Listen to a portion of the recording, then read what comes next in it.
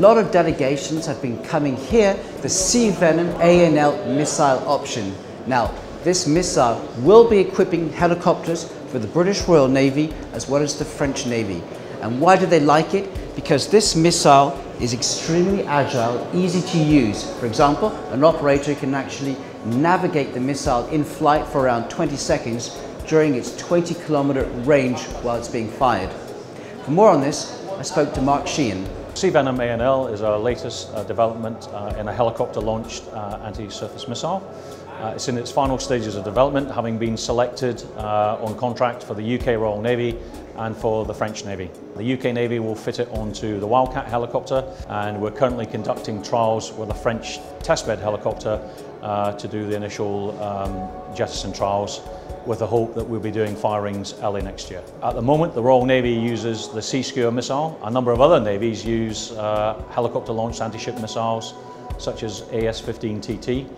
Those missiles are coming to the end of their life. They've been very successful products, but they're now coming to the end of their operational service and need to be replaced, because there is an operational requirement for both helicopters and ships to have a capability against fast attack craft.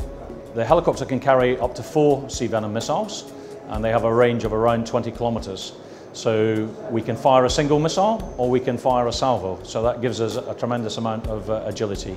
Not only can we engage small surface targets, the missile also has a coastal suppression role.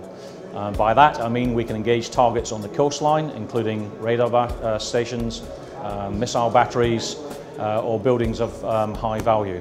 We can also engage ships that are at anchor or even alongside in harbour, which gives us a tremendous amount more agility than we have with the current systems. The big advantage of Sea Venom ANL is for the final period of engagement. The picture that the missile seeker is viewing will actually be data linked into the cockpit.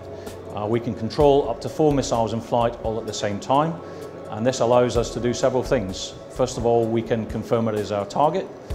If we need to change target in flight, it allows us to do that. If we need to abort the missile, again, we can do that.